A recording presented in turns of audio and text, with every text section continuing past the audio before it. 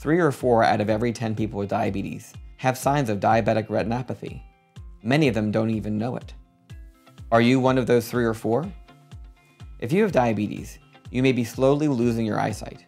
So slowly that you have not noticed changes to your vision. But that does not mean that your eyesight is safe. Diabetic retinopathy is the #1 cause of blindness amongst adults in America. What is diabetic retinopathy? Let's first look at a healthy eye. In a healthy eye, small vessels deliver blood to the retina. The blood contains nutrients and oxygen, which are required to keep the retina healthy. The retina is important because it sends signals to the brain, and those signals become the images that we see.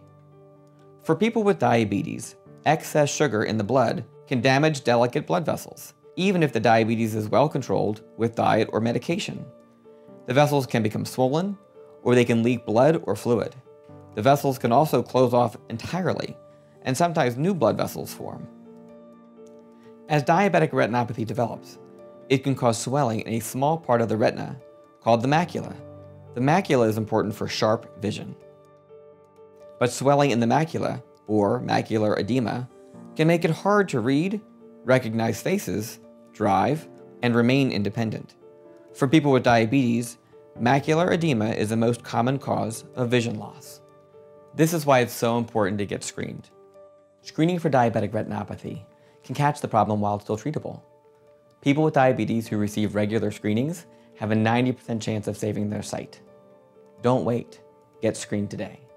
Screening is quick, simple, and painless, and it can save people's vision. At Penn Medicine Lancaster General Health, we bring the screening to you, in the same office where you see your primary care provider, or at the lab where you may go for your blood work. We use a special camera that is held close to your eye.